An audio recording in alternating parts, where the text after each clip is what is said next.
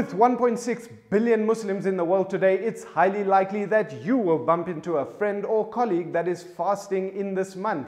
And in celebration of our national culture, Nelson Mandela's Rainbow Nation, perhaps we can all learn or find something positive to take away from the lessons that 1.6 billion people are reinforcing within themselves in this month. Financial lessons for the soul and your pocket up next.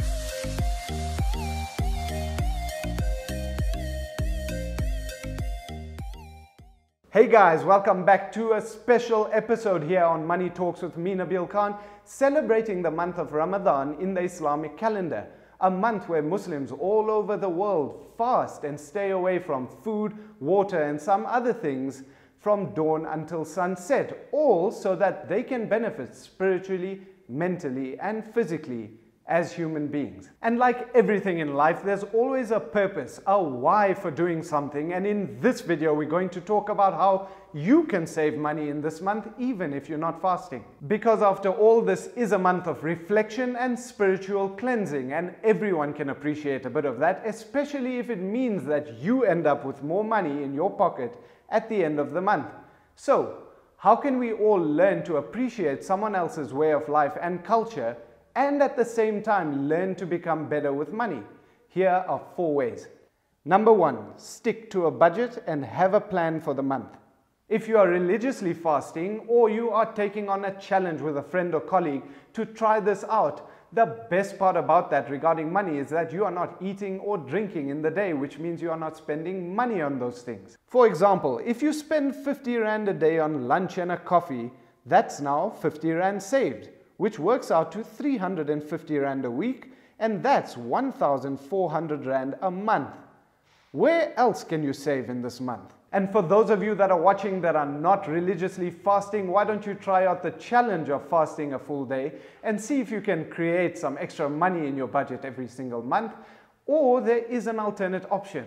Has anyone heard of intermittent fasting? Basically skip lunch and breakfast. And let's see how far you get in this challenge. So, number 2, don't shop when you are hungry. This is actually proven, guys. Do not shop when you are hungry because you will buy a lot more than you were supposed to buy, and you'll probably waste a lot of that anyway. Number 3, home-cooked meals are always cheaper.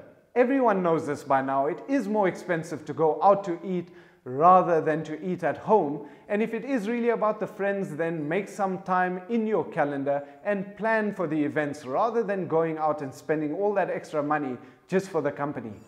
Number 4, give more and receive more.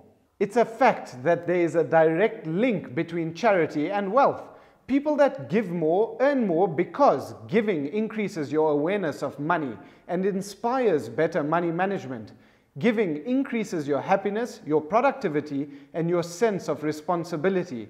And any person that is happier and more productive and more accountable will earn more money and become wealthier.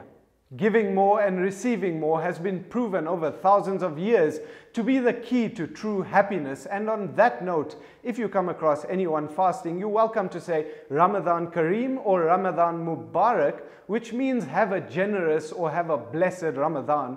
Or if you forget those things, then you're welcome to just say Happy Ramadan. And I hope all of you accept this challenge of trying a day of fasting without food or water from sunrise to sunset, just to empathize with the millions of people around the world who don't have a choice and don't have access to water and food.